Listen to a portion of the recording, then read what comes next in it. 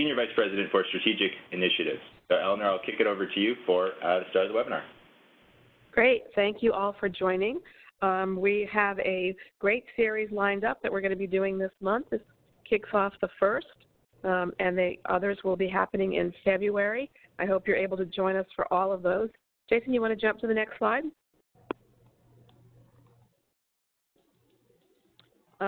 As Jason said, this is coming from the National Health Council, and of course you see all of our patient group member logos here, and we're happy to recognize all of our members that have taken part in this, especially those that have been part of our Quality Patient Advisory Committee and other committees that we have on board that help us to pull these kinds of programs together. So we have 3 parts, as I mentioned. Today is part 1. It's an overview of alternative payment models. Then we will have part 2 on February 14th, and then we will have part 3 on February 28th. Today we're going to take a high-level view. We're going to take a look at what alternative payment models are and how they came about and why. And then we'll be digging a little deeper in the next 2 parts of the series. So we're going to talk about a background on the healthcare environment and the concerns that have come about to make alternative payment models a focus. In the past, we have incentivized volume over value, and we've had some misaligned payment incentives, and we're going to talk a little bit about that and what that means and how that came about. And then we are looking at today and what's happening in the healthcare environment today, and that we are trying to incentivize value through these alternative payment models, and we'll dig in a little bit more on what those things are. So let's begin now with having a discussion about one of the big concerns that we're all very aware of in healthcare, and that has to do with the expenditures that we have in the United States on healthcare in general. You take a look at this figure in this graph, you'll see the percentage, the expenditures per capita, per person in the United States, and the growth in those expenditures between 1960 and what's estimated to be in 2023. So in 2017, we can see that the estimate was projected to be at $10,942 per person, where back in 1960 it had been $147 per person. So you can see that amount has definitely grown. And if you look along the bottom, you'll see what are national health expenditures as the percentage of the growth of the GDP, the gross domestic product. And you can see that's also grown.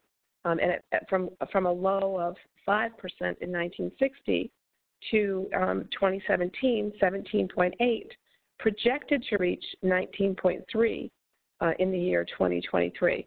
So these increasing costs are, of course, of significant concern, and they're part of a national debate in politics and policy about what's going on here. There's been various healthcare reform efforts to change federal laws, state laws, to try to move us toward a value-based insurance design, partially because of these rapidly growing costs that we see and these rapidly growing expenses.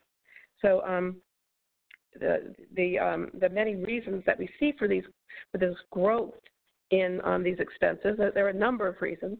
Well, the first that we have to consider is that we have an aging population.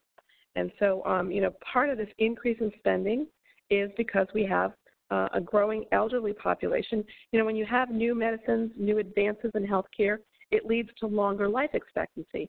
And that longer life expectancy means that people will be spending more money on healthcare because they're around longer. And this is partially the case that we see now because we have the baby boomer generation. Baby boomers currently represent 1 out of 5 Americans. And so we have people living longer and more of them that we're caring for. The population aging is only part of the story. We also see that we have new advances in medicines and innovations that are coming at high price tags. So when we look at something like personalized medicine or specialty pharmaceuticals, we are looking at some treatments that are really going to be geared toward a smaller number of people and not the large numbers of people that we've seen in the past. So we might have seen a high-cost item be only a few $100s a month in the past, but it was spread. It was something that was being spent on a large number of people. now many medications and treatments are costing thousands of dollars per month, but that's on a smaller number of people because they are more specialized in nature and they are more personalized for the individual. So, but those come at a high price tag. So that's another reason why we see high cost. And then a third part of the discussion is the misaligned payment incentives, as I mentioned earlier. You have to remember that it's been in the past that expenditure was equal to price times quantity. And it was this issue of quantity that we had a system that was incentivizing quantity of care. And if that quantity goes up, the expenditure goes up, regardless of whether or not the price was going up. And so we had these misaligned payment incentives that were encouraging an increase in quantity. In the past, we relied on the fee-for-service model, and so I'm sure that many of you know that acronym very well, the FFS. You'll see in a number of our slides, but also in a number of publications, meaning fee-for-service. And it was really like anything that was, any treatment that person was receiving, and all of those things. It was like being picked off a menu. You pay this for this much, and you pay that for that much. But the numbers were always growing and getting higher because the incentive was to choose more and more and not to really think about value over volume. Next slide, please. So let's get to the heart of what we're going to be talking about today, and that is alternative payment models. So what is an alternative payment model? An alternative payment model, or APM, is a payment approach that gives incentive payments for providing high quality and cost-efficient care. So rather than pay for quantity or volume, the incentive is for high quality and cost efficiency. Alternative payment models, now in the U.S., we've actually grown to the point that in 2016 we saw that 29% of U.S. healthcare payments were tied to alternative payment models. And this is quite remarkable that we've reached this point in a very short period of time, and that number is growing. This quote here comes from a report that was put together by a working group. So the Healthcare Payment Learning and Action Network was created by HHS, and part of that network is an alternative payment model framework and progressing tracking working group. So the working group produced a report, and this quote says, "These results highlight the move away from a fee-for-service system that reimburses only on volume and the move toward more patient-centered alternative payment model approaches." And so we're going to talk a little bit in this presentation about some other findings from this report. Next slide, please. So what do some of these alternative payment models look like? So as you see here, we've got a list of a few examples. Fee-for-service could be still the basis for the payment, but that fee-for-service payment has been adjusted based on quality reporting and or some performance metrics that provider must reach. So a modified version of a fee-for-service payment. A second alternative is a fee-for-service payment, but with incentives such as shared savings or some penalties that get put into place.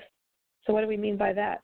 It's the same fee-for-service structure, but if providers are actually providing efficient care and they're able to bring the cost down, they get to share in the savings that were generated by bringing those costs down. It gets distributed as a bonus incentive. If they don't bring the costs down, then there are penalties involved. So it's still based on a fee-for-service structure, but with different incentives. Lastly, there are new structures that are alternatives to fee-for-service that encourage high-value care either within a budget or by capitation or through population management programs. So for example, paying per member per month type of payment, a capitated type of payment where you're managing the population to try to reach some quality metrics or performance metrics. So these are some of the alternatives that you would see, or some of the options that can be tried under alternative payment models. The next slide, please. So as I mentioned in that earlier report that I was talking about, the one that comes from the Healthcare Payment Learning Action Network, or the LAN as it's called, they had categories. They created what they called categories of what payment models look like. So category 1 is a typical fee-for-service structure. There's no link to quality or value in this type of structure. Category 2 is fee-for-service, but it's linked to quality and value. So there are some requirements that are part of Category 2. Category 3 is alternative payment models that are built on a fee-for-service architecture, so modifications to the fee-for-service structure. And then Category 4 is much more, it's a different approach, is that payment is not directly triggered by the service delivery, so not based on a fee-for-service architecture. It's something that's a little bit different, and it takes a completely different approach. It could be a value-based payment approach. So keeping these 4 categories in mind, there was a goal set in that by 2016, we would reach 30% of the payments in the U.S. tied to some type of APM, and that we would reach 50% by 2018. This would include public and private health plans and Medicaid and Medicare. So those were the goals that were set. You go to the next slide, please. You see here in the results that actually in 2016, when the data were analyzed for what had happened to that point, you'll see that in 2016, only 43% were still in Category 1 as those original fee-for-service payments in the old type of payment structure. That in Category 2, which is fee-for-service but with some link to quality required as part of the program, we had hit 28%. And by 2016, in Categories 3 and 4, which are more of those novel approaches, we see 29% was hit by 2016.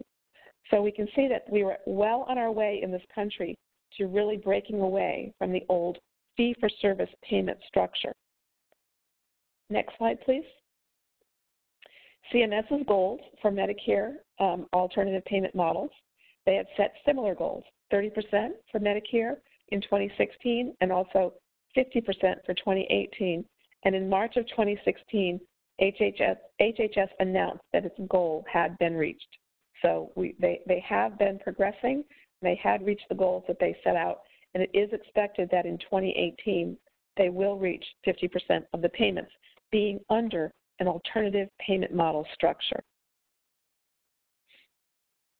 So let's switch gears just a little bit now that we've reviewed some of the higher level information about what's been going on with a shift from fee-for-service or incentives based on volume to switching to alternative payment models, incentives based on value and quality.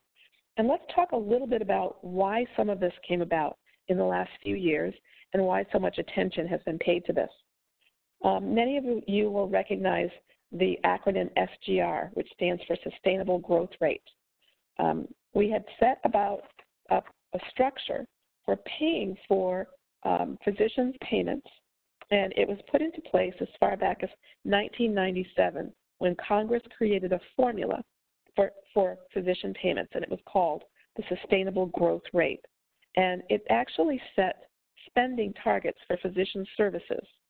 And the formula that was put into place would look at actual costs versus target costs. And if those target costs, if the actual cost for Medicare spending came in under the target, then physician payment rates would go up for the following year. And that's depicted as the bottom part of this figure. However, if spending exceeded the target, rates would be reduced to make up the difference. So the idea was to compare the targets with the actuals and make adjustments accordingly for Medicare spending on physician services. Well, the concerns over the SGR began early in the 2000s when the calculation was yielding severe pay cuts because they were showing that the actual costs were much higher than targets, and so the rates were going to be decreased. Over time, Congress stepped in with a number of short-term legislative fixes to avert what was referred to as, it was to avert the reductions, but it was often referred to as the doc fixes. So these short-term Band-Aids, these doc fixes, went on for a number of years, every year always trying to accommodate the fact that the rates were set to be sharply cut, and that there was a fear that there would not be access for patients if physicians stopped accepting Medicare because of these severe cuts. Also, the SGR formula never had incentives to provide any kind of control over the volume of services. And so it was going to be cutting payments without regard to the quality or the efficiency of care. What happened was that we had a series of legislative fixes until 2015, and then in 2015, the SGR was replaced with what is now called the Quality Payment Program. And the Quality Payment Program was actually put into place because of the passage of the Medicare Access and Children's Health Insurance Program Reauthorization Act of 2015. And of course, we all call that MACRA for short. And it was the MACRA legislation that said, okay, we're going to discard this old SGR fee-for-service reimbursement model. We're going to discard all that, and we're going to put the Quality Payment Program into place. And with the Quality Payment Program, it leaves providers with two choices. They can get paid through the alternative payment models, or they can get paid through the merit-based incentive payment system, and that's called MIPS for short.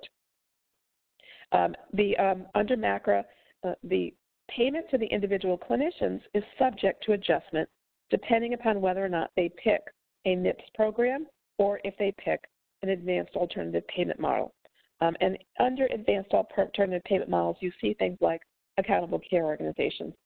So all of this happened since 2015, and it really is one of these major changes that we saw in our healthcare environment that got us to moving in the direction of alternative payment models to really tap into value for the care and the payments that are being provided, and concentrating on quality and stepping away from what was a fee-for-service-based program and was really dependent upon the volume of care and rather than the value of care. The next slide, please. So I'd like to now stop and introduce our two guest speakers that we have with us today. Adam Thompson is the Regional Partner Director, Northeast Caribbean AIDS Education and Training Center and Kennedy Health Alliance Infectious Diseases. And Tanya Safer is Senior Health Policy Director of the National Kidney Foundation. They both are going to spend a few minutes talking to us about the APMs and the idea of from volume to value from the perspective of their organizations and their experiences, and then we'll end with a Q&A session. So I'm going to turn it over to Adam now. Thanks, Eleanor. And Adam, you are now unmuted. Awesome. Thank you. I'm really excited to be here today. Thank you for inviting me. I am the Regional Director at the AIDS Education and Training Center. We are a part of the federal Ryan White HIV/AIDS program. So the healthcare that we provide is all funded through taxpayer support, which I think really frames what I want to sort of talk about today. As a person living with HIV myself, I am keenly aware as a system worker how much our care costs, as well as being a patient myself, how much the care costs out of my own pocket versus what the clinic itself provides through our federal funding. When I think about APMs, next slide. When I think about APMs, to me, as a patient and someone working in practice facilitation in the systems, to me it's about money, right? I mean, Eleanor just did a great job of overviewing sort of the rising costs in healthcare and sort of showing the way these models are supposed to help us get a grip on that. But I think it's always keeping that focus not just on the value that we're looking at, but I think when I work in systems and I talk to people trying to change their minds about these things, I find that even as a patient, I'm having to make arguments related to dollars and cents and how the money is coming in and how we're going to save it. Next slide. So I spend a lot of my time educating folks about this kind of stuff at a pretty basic level, mostly introducing clinicians, clinics, clinic directors, as well as patient communities to this concept of these shifts in our healthcare provision.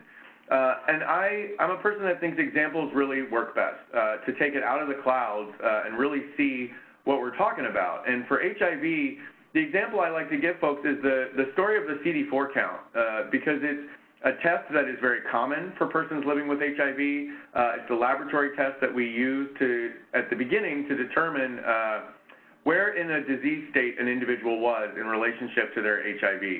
It was our critical factor in determining whether a person would be diagnosed with AIDS, as well as just a marker of immune strength that we would use as a guideline to provide other kinds of care.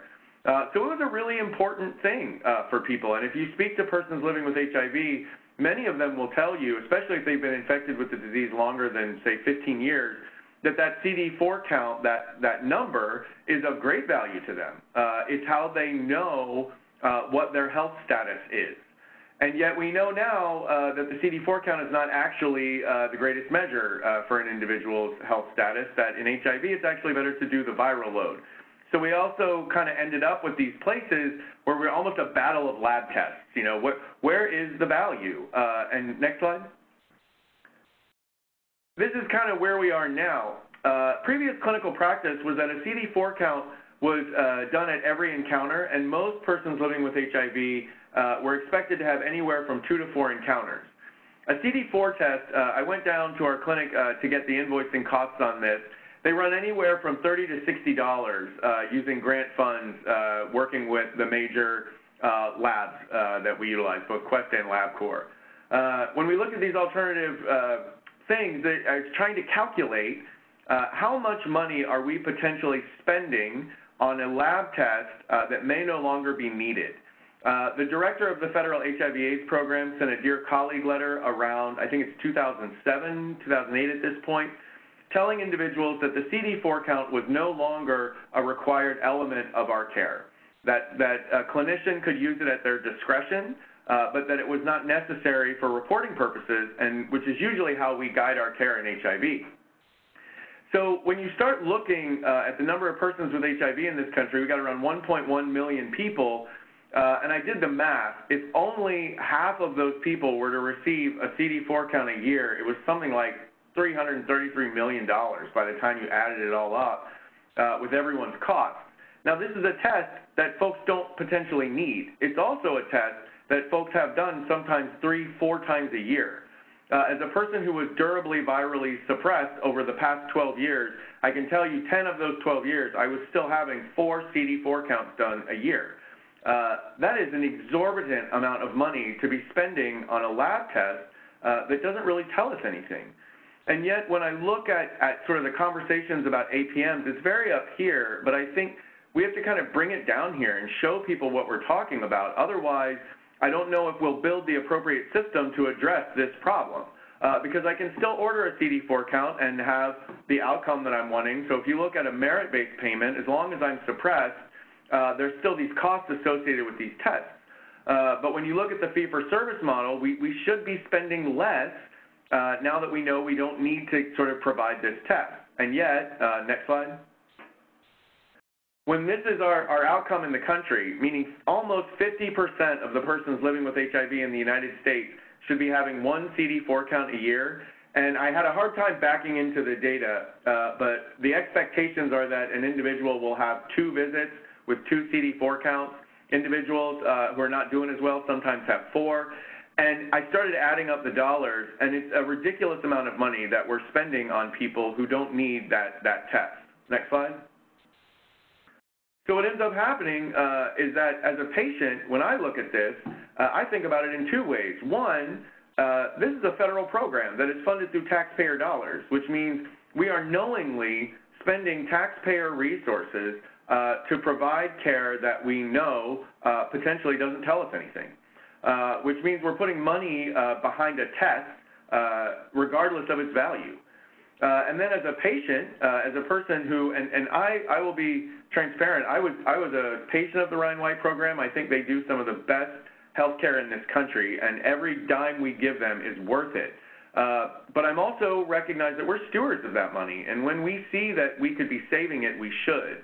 As an individual who now has private health insurance and sort of is responsible for my care, I think about these kinds of tests being ordered now because I have to pay the copay on them. Like, this is part of my insurance plan that's costing me money because of an individual's habit, because a clinician was used to running this test and still gets reimbursed for doing that test through our program because we've not moved over to one of these alternative payment models. Next slide. And I think this is my last slide on this. It's really going to upend our system when we start talking about not just that we're affecting, these value-based models or that we're looking to alternative payment, because at the end of the day, some of this is physician practice. This is how they care for their patients, which requires a different kind of argument as well as a different kind of conversation sometimes. Because when you put a patient at the center of a conversation of value, what I've seen is that we tend to upend the system a bit because what we find value in tends to be very different. And yet, this argument I've made about this CD4 count, everybody agrees. Everyone is on board when I speak about it across the country, and yet there's no action that's taken to save those dollars. So I think while APMs are great, and I am all supportive of them, and I think the data coming out of them are really interesting and are really telling us a lot, I do think we have to think about how they drop at the physician and care team level and how that affects their practice and what things of our culture in healthcare need to be changed beyond just the payment system so that we can foster the kind of environments that believe in these value-based outcomes and can hear the patients when they're saying these things, as well as listen to their system workers who see where we could potentially save money by decreasing volume and focusing more on value. So please introduce Tanya, and Tanya, I will kick it away and let you do a quick overview of yourself and your organization. Great, thank you, Jason. Hi, this is Tanya Saffer. I'm the Senior Health Policy Director for the National Kidney Foundation. So I don't think that this is breaking news to anybody on this phone call, but right now, healthcare, even though we are moving towards a different type of payment system, healthcare delivery is really a tangled web for most patients, with patients, and I put them as the smallest bubble, not because they should be the smallest bubble, because often I think as patients, people feel like the smallest bubble in this web of, doctor's appointments, specialist appointments, hospital visits, surgical centers, lab tests, pharmacy visits. It's a lot for one person to navigate and to really take charge of their own care in this current fee-for-service system. So next slide. So I believe payment models are really ripe opportunities for to improve patient experience and patient care. And I don't think that they're just about payment, but really about incenting, as Eleanor had said, incenting improvements in care delivery and really working to achieve better outcomes. I believe that they are holding and hold the promise of holding practitioners accountable for outcomes of patients, not just treating what, the illness that is right there in front of them that the patient may have come in and complained about, but really treating the whole patient and really looking at total outcomes and really helping to take the lead in coordinating care for that patient, as well as, of course, accountability for costs. And really, I think the payment here and the cost accountability in these alternative payment models are providing sort of the resources and the incentive necessary for providers to really take on a greater level of accountability in providing patient-centered care. Models are testing new concepts, but some of this are revisions of old concepts as well, and I'll talk a little bit more about that. These models are iterative, so even though we have things like accountable care organizations now, those accountable care organizations are going through changes, and you're seeing the next generation of accountable care organizations.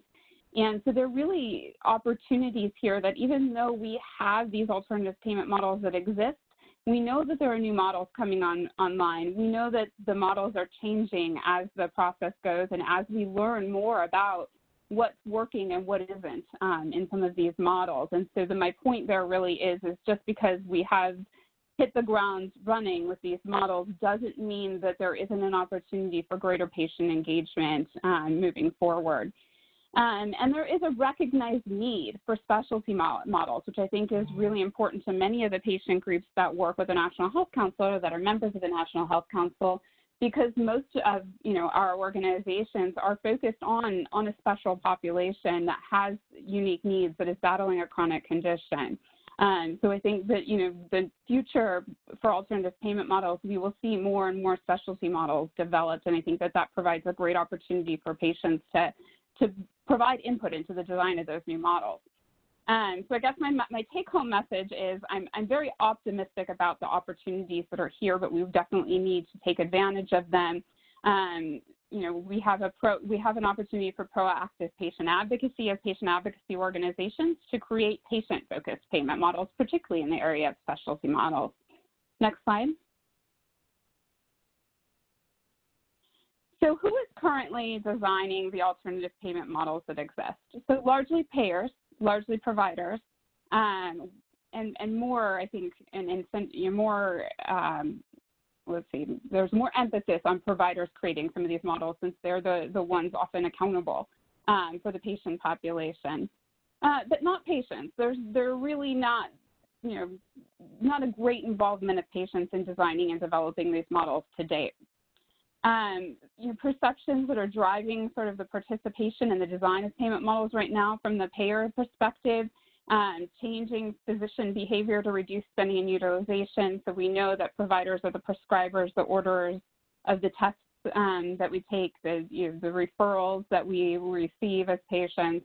So I think from payers' perspective, there's an opportunity in alternative payment models, and certainly from the CMS perspective, to change this physician behavior to create a greater accountability for spending and utilization, so that we don't, as Adam was pointing out, use unnecessary resources that really are not making a difference in patient care. I think from providers that are wanting to participate in this model or are hesitant to participate in these models, there is this thought that, yes, okay, accountability, great, but there's only so much they can do. They are very, this is quite a change in clinical practice to being completely accountable for whole person care. And for many providers, they're used to the fee-for-service model. They're used to treating the illnesses in front of them. They're used to, looking at the patient in the clinical setting and not really looking at the whole person and what else is influencing that person's health outcomes beyond the clinical ailment in front of them. And so there's sometimes, we often hear from providers that they can't change patient behavior and that there's only so much that they can do to really improve outcomes for patients. And so I think that's been a barrier in participation, but also one that could be overcome with more active patient involvement. I think for patients, and one of the reasons we see lack of involvement in these models, and not just in the design of the models, but actually the patients that are in these models already, many of them don't even know that they're in the models and probably are not as activated as as they could be in really controlling, healthcare spending, but also improving their own outcomes with the right tools and the right resources. I think there's an opportunity here. So right now, I think we see from patients, lack of knowledge, a lack of understanding, not just in alternative payment models, but in healthcare in general. Lack of, knowledge of what services they should be receiving, what they may not need to be receiving, and really heavy deference to providers to guide them through this process and through the healthcare system. I think also as you talk about alternative payment models, there is a concern and about access to care and treatments, and many people still remember, capitated payments and managed care as negative things that kept patients from accessing the medications and the treatments that they needed, and gave patients fewer choices on what providers they could see. And so I think some of that, I think that memory there and that experience there is still there and is serving as a barrier as well. Next slide. So value over volume, and Eleanor spoke a lot about this, and I think we all know this. Who is currently defining value? In a lot of these models, and even in the MIPS program, the the quality metrics are largely based on clinical evidence. Some models and some measures are now capturing patient experience data, largely through the CAPS patient experience survey. The patient voice and defining value still is largely absent, and there's a lot of opportunity there. And I mentioned most patients don't even know when they are in an alternative payment model. And most of these models are still built on fee-for-service with back-end bonuses for savings achieved. So still very much the same incentives for volume, even in alternative payment models, are still there, but there is this added incentive to be able to control costs because you're able to get a bonus on the back end. So I would say my point is this is sort of a slow evolving process, and it has a lot of positive aspects, but we're still largely in a fee-for-service model right now for most of our healthcare. Active patient participation in these models, because they don't know they're in them, is overlooked and a missed opportunity. And care may not be considered. Care may not consider patients' goals or address the barriers that they might have to adherence. So going back to that provider, I can't change behavior. I can't necessarily make my patients follow my treatment regimen. Really looking and trying to change the conversation to more of a holistic, okay, well, why can't my patient take this treatment or follow this advice? What is the barrier that they're facing, and really having that deeper level of conversation. I think as we move more towards alternative payment models and more towards population-based models, there are opportunities for those conversations to start happening, because I think, and I think we would probably all agree that the more you engage patients and the more you talk to them and really try to understand what's going on in their life and what their goals are, the more likely you are to see a path forward as a provider to prescribing a treatment or prescribing a care plan that will help patients overcome those barriers, but also help them achieve the goals that they have set that may have not anything to do necessarily with their health outcomes, but really are, I just want to be able to continue working in this manner, or, I really want to be able to continue playing soccer. And how do we have those conversations with patients? And I think these models, as I said, are more than just payment, but the payment is driving the incentive to be able to really achieve some difficult barriers in reducing healthcare spending, but overall in improving outcomes for patients. And I think that we will be on a path towards recognition that these conversations need to happen. So I'm still optimistic. Next slide. Just to give you an example from the dialysis world. So again, several years before we were saying things like using the phrase alternative payment model, the dialysis, Medicare reimbursement for dialysis for people that have kidney failure really is an alternative payment model that started in January of 2011. And this was, if you look back at the map that Eleanor had shared from the LAN, this is really, the payment system for dialysis is really an alternative payment model, category 2. It is a fee-for-service payment per treatment for each dialysis session, and that payment is adjusted by quality measures, and it is downward adjusted. So if you don't meet a performance score on a set of about 16 measures to date, you can receive a penalty of up to 2% as a dialysis facility.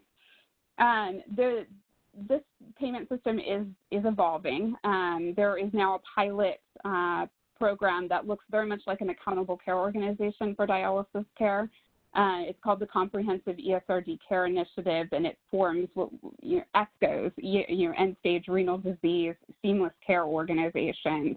So again, like an ACO, but for dialysis patients. And this is sort of another build upon the fee-for-service environment. So it takes both the prospective payment system, the quality incentive program, several other quality measures to create a quality performance score, and then also has the additive shared savings payments that dialysis facilities can can receive if they meet a certain threshold, they come under a certain threshold of spending. So we're seeing the transformation, again, in the dialysis space is sort of the first example of a specialty payment model starting in 2011 and now having, a shared savings component to it for some clinics that have chosen to participate in the ESCO program. So this, again, the model, taking it to an ESCO or an ACO level for dialysis is really a voluntary pilot program that started a couple of years ago. And so there are a few facilities across the country that are participating in this program now, but largely care for dialysis still remains under the Medicare fee-for-service program with the quality incentive program tied to those payments. Again, still, even in dialysis, which to some extent is ahead of these alternative payment models, we see that the quality incentive program, the quality measures that are used for these programs are still largely defined by clinical measures, many still processed. Now that we are seeing CMS add patient satisfaction measures using the in-center hemodialysis CAP survey responses, that's really the only sort of patient-reported outcome that is being tied to this payment system now. CMS has tried to make it very transparent. So as we know, the new administration looks at, is looking at innovation in the way of trying to make it more transparent so that patients have choices and can make choices about where to receive care based off of quality and based off of cost. And I think, CMS for dialysis has also been trying to do that for a couple of years, but has made some very confusing moves in this space and is now, trying to backtrack and engage patients more because some of the programs that they have launched have been very confusing for patients. And I'll just give you one example, or I'll give you two examples.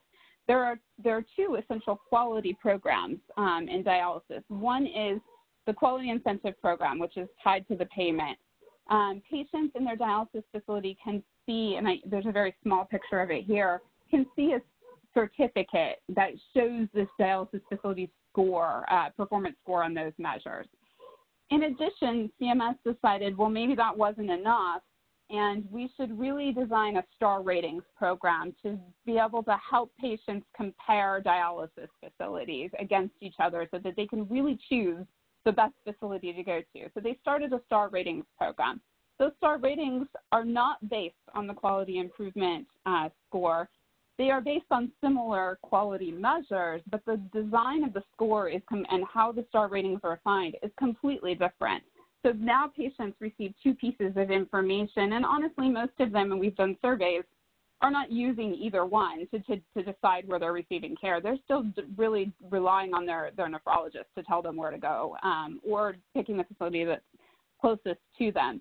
So this was, really a missed opportunity that had CMS engaged patients in the beginning of the design of these quality programs and asked patients, from the get-go, how can we make information about quality more transparent to you? How can we include measures that are actually meaningful to you that will help you make decisions about where you want to receive dialysis care?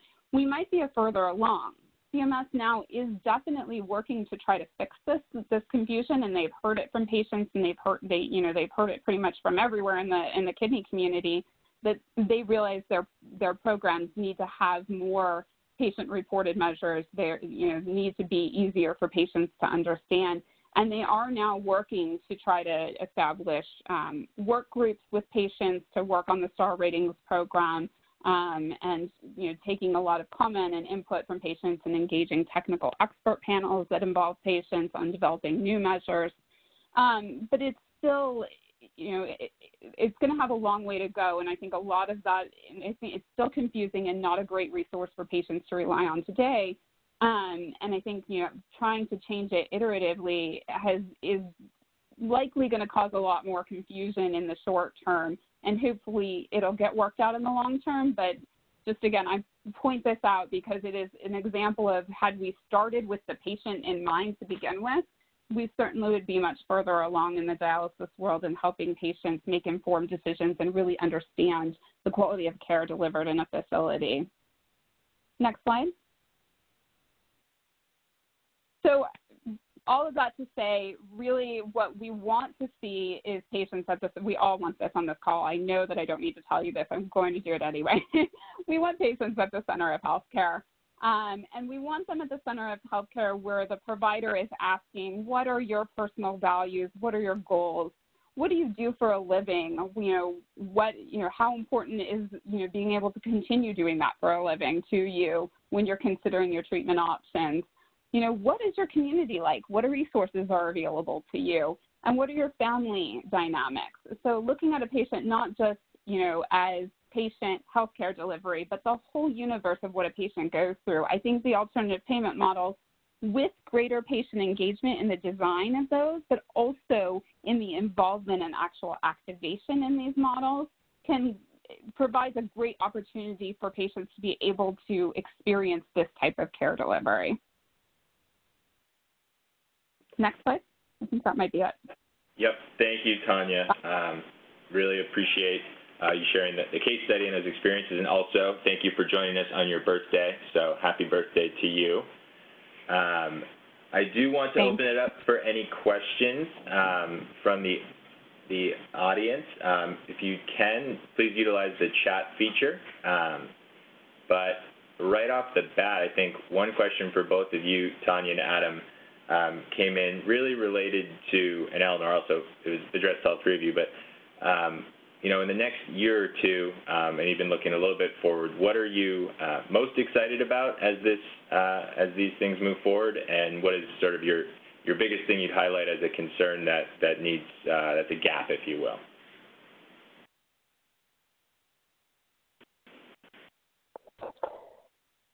So I'm happy to. Go ahead, Tanya. Go ahead. I'm happy to start. So I think in the next 2 years, what I think I'm most excited to see, particularly from a perspective of, an organization that focuses on people that have chronic conditions, is a larger focus of developing models in specialty care. I think that is a great opportunity for this community. I think the thing I'm most concerned about is that if we continue down the path of patients not being involved in that process, we start to see things that patients start to get apprehensive about. Patient advocacy community in particular, thinks is a threat to patient care. And so really, I think not getting involved getting patient advocacy involved from the get-go could be concerning when we start to see, and we may start to see more things like we saw with the Part B mandatory payment model that, luckily got nixed. But, we certainly don't want to see those kind of things happen again. We really, want to take advantage of this opportunity to have patient engagement from the beginning. Yeah, this is Adam. I would echo, the excitement about looking at specialty models. As a person in a specialty practice, trying to retrofit some of these things into the environment has been very difficult. The other thing that I think I'm excited about is there seems to be a bigger conversation that is advancing about outcomes, and what are the outcomes we're looking for, and what is value to us. I think these are great conversations. As you heard me say, I'm all about the culture, and I think this has forced that conversation, and I think that is what I'm most excited about. What I think maybe makes me a little bit nervous is that this is really complicated, and trying to explain all of these things that are happening as they're happening at this breakneck speed is very difficult. And so even when you have fully engaged patients and communities who want to be a part of this process, we've got the hospital administrators that don't understand some of this stuff. So I think the gap, or my nervousness, sort of is similar to not having patients involved, which is not having us even understanding what's going on around us as you're sort of getting very into the weeds about some of this stuff that system folks get. But when you're talking to me in the community level, I just have I got different things I'm worried about. And so I think the concern I have is how do we fold all of these varying conversations together into one larger one and make sure that everyone who's part of that discussion is equally valued. Thanks. Eleanor, do you have anything to add? No, why don't you go on to the next question? I think it's an important one. Sure, yeah. The next question we got in the chat is, what's your advice for patient leaders trying to understand and stay involved in this topic so we can help our communities? This is Adam. I would say I spend a lot of time with a dictionary and reading things and trying to figure out what it means. I also have found it incredibly helpful to build a network of different kinds of experts around me, people that I can lean into to ask questions of. Some of my people I went to college with who are physicians or nurses, as well as the other people in my community of persons living with HIV.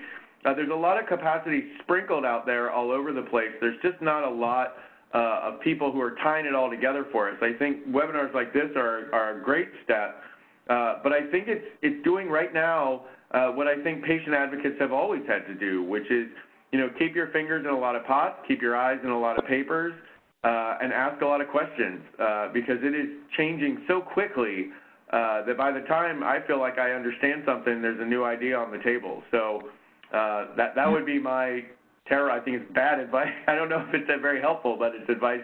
It's a lot of work, but I think it's possible with networks and research.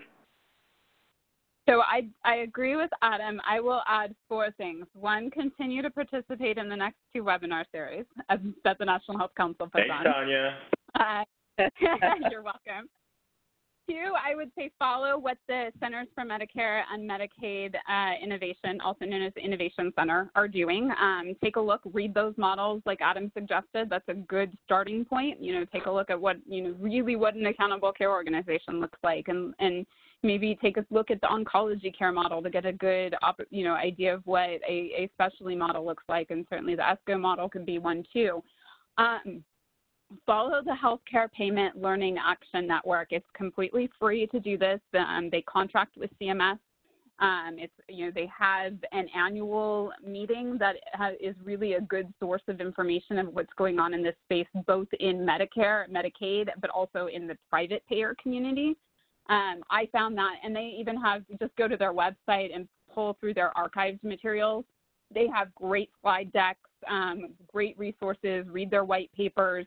I found it phenomenally helpful when I was first looking into this space. And just recognize this is a new area for everybody, so nobody really is, an expert yet. This is an evolving environment, but I found that particular organization to be tremendously helpful.